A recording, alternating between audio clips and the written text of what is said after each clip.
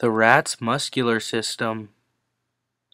This video will consist of a brief introduction to the rat's muscular system, and I'll be discussing the location of muscles that make up the system. Most axial musculature of tetrapod mammals has no segmentation. Now let's briefly discuss the types of musculature. The dorsal musculature moves the vertebral column and head.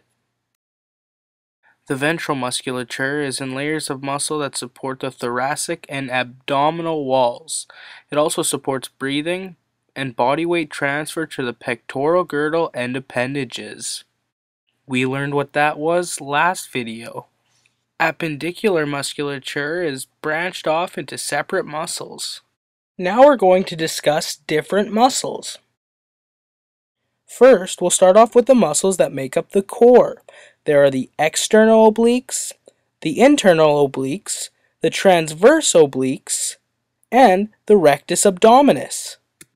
Unfortunately, there are not a lot of images of the rat's core.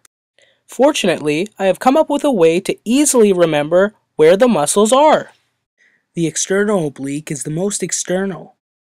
It wraps around the body the same way this girl is hugging the air. The internal oblique is underneath the external. It wraps around the body the same way that this girl is doing the bicep machine. The transverse oblique is underneath the other obliques. The easiest way to remember how the transverse oblique wraps around the body is just to remember a guy with his hands in his pocket. Lastly, we all know how to remember the rectus abdominis.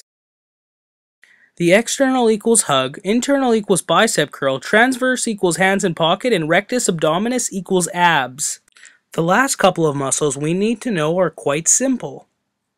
They are simple because where they are in the rat is where they are in us.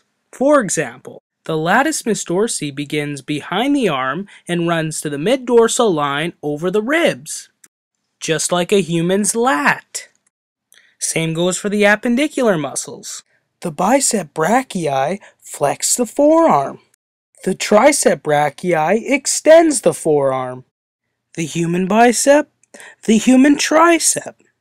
Looks very familiar. And that is all you'll need to know for the rat's muscular system in first year biology.